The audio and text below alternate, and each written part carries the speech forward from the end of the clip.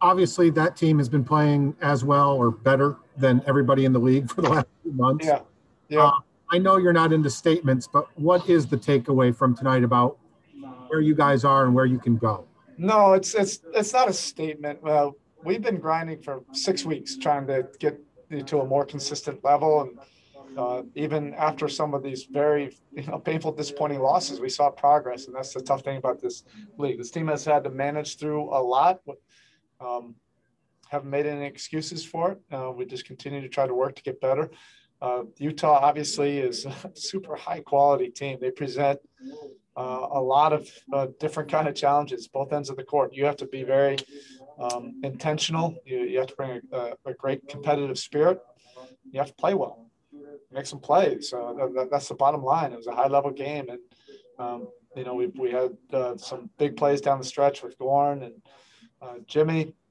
Offensively, Andre was terrific. The whole night, and defensively, making some defensive plays against a team that can really get you on your heels. They move the ball so well, well coached, and great skill. And the job Goran did, especially Erik, obviously he would probably even confess he's not really back in rhythm, but he certainly looked like he was back in rhythm tonight. Even at this point in his career, does he still need games like this for the confidence, especially coming off an injury? No, I don't think he needs it for the confidence, but we need it to be able to beat a quality team like this. Like, if you really look at it, you need, players to make plays and oftentimes create something out of nothing. And that's what Goran was able to do. He had some downhill drives and semi-transition. He had some pick and roll plays that in some ways, they were defended well, and he just, got in the gaps and made some floaters and some pull-ups. That's what great players do. Jimmy did, a similar type thing in the fourth quarter, going down the stretch. Thanks, Erik. Have a good night. Thanks. Next, we have Ira Winderman.